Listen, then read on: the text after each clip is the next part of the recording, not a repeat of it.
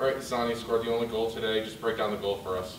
The ball went to Lucian. Lucian went down the line, played the ball over the top. I check forward, check away. Ball served in, header, goal, bottom corner. Okay, you guys scored pretty early today. You guys have done a much better job this year of getting off to better starts to games. How important is that?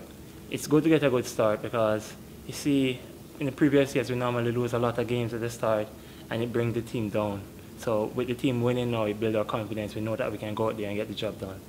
All right, and we've heard a lot of players this year mention that they want an undefeated season at home. You guys have now won 3 games in a row, all at home. How important is that? It's very important. We want teams to worry when they come here to play us. So it's good that we are keeping clean sheets. It's good that we are winning games here.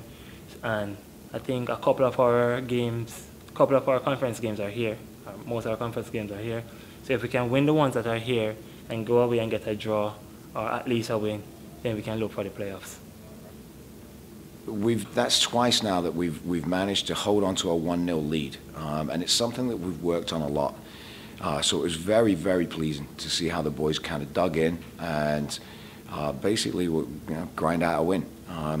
It's important to be able to do that, to manage the game, and not let the other team get on the board. University of Buffalo had a lot more possession in that last 30 minutes, but they didn't have great quality scoring chances, and that's a credit to the way our whole team defended. Asani had the 1 goal to win the game. Talk about his leadership as a player and his effort and what he does for the team. He's such a threat, I mean, I'm sure in every other team's scout report he's the first person talked about because he's big, he's athletic, he is quick, can play.